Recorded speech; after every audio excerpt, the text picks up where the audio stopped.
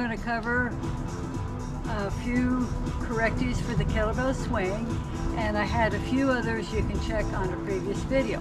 The first thing is to make sure you hold that kettlebell correctly. You don't want that thumb under here, you want it here so you can have complete control of that kettlebell. And you need to plant those feet, anchor them in, because the velocity of that kettlebell will be 2 to 3 times whatever the weight of your kettlebell is. Then you rock on those feet. And then the other thing, and I'm going to bend down and show you what it looks like, and I don't want you to pick up the kettlebell this way, but if you're all loose and you have no tension and you try to pick this up and it hurts your back, no good. So you gotta sink, breathe, deepen that diaphragm, protect the back. And if you have no osteoporosis, you can't jump at the bottom of the swing, so you know this is about where taming the arc is. Now I'm going to do a high plank. This is the other way you can see if the top of that move is correct, because actually the kettlebell swing is a high plank. So I'm down like this. Now the things to watch, I'm tight into those glutes. I've got them locked. I'm not going to cave down. I'm not going to come up.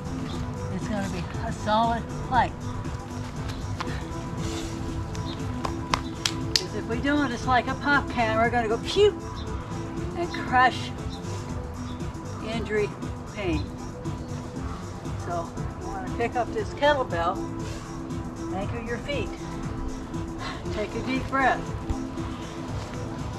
look straight ahead. That's the other thing that happens.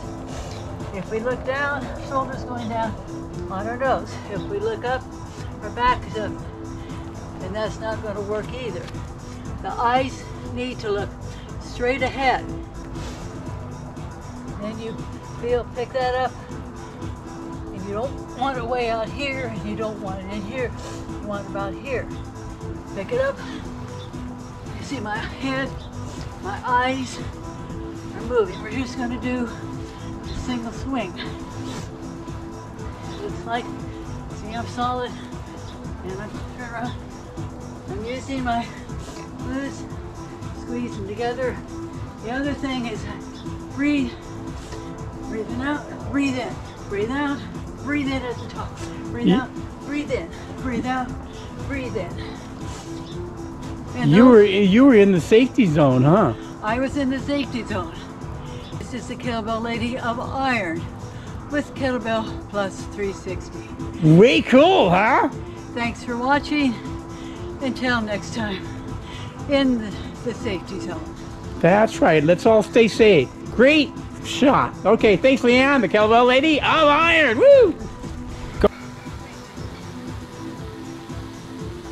Thanks for viewing. Buzz has been watching over us this entire time, so we got to be in our best behavior. Thanks again for watching, and please subscribe. It only gets better.